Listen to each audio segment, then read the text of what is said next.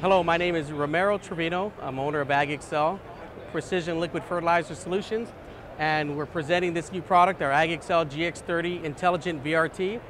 It's a great product that allows you to achieve higher rates and higher volumes, especially in prescription-based type applications, or with the new high-speed planters going anywhere from 5 to 10 miles an hour.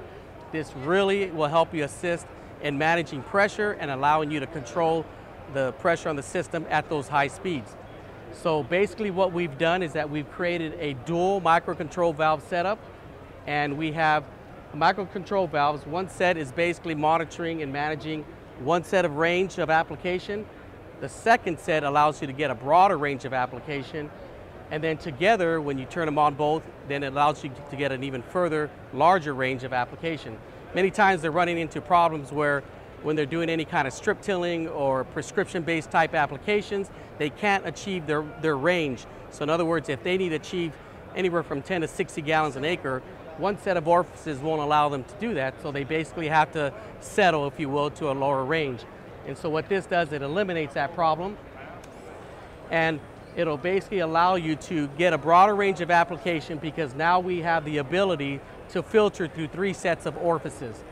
So right now what I'll show you is how it can be performed, or how it performs with a high-speed planter. Right now I'm set at 11 gallons an acre, going 5.5 miles an hour.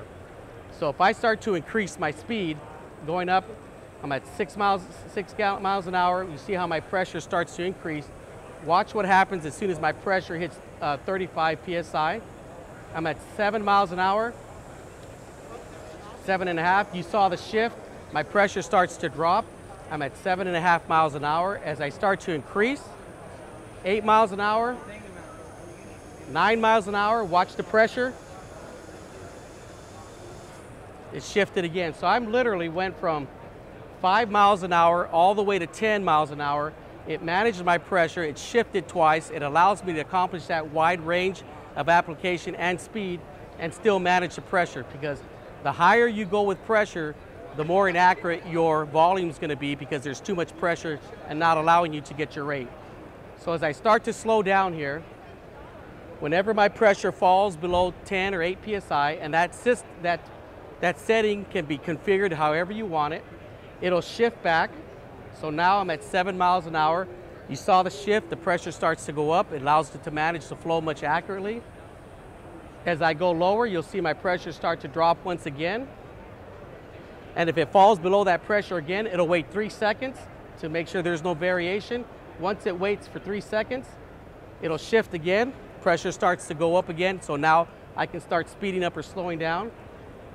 Same thing happens with my application. As I increase or decrease my application, it'll manage my pressure. One of the other nice features of this solution is that you no longer need section valves. This eliminates the need for any type of section valves, so you maintain better pressure, better accuracy, especially when it applies on takeoff, and then you no longer need any check valves. Now notice carefully, my pressure is right at about 21, 22 psi. As I shut my system off, most systems will lose pressure. If you had an 8-pound check valve, you're going to lose pressure to about 8 psi and then it'll settle. Watch when I shut it off how the pressure starts to climb. Pressure starts to go up because we are now controlling the flow and the volume at the roll level. Pump still pump a little, the pressure goes back up, and what that means is a better launch. When I take off, it gets to my rate a lot quicker. End of the rolls, your application is much more efficient.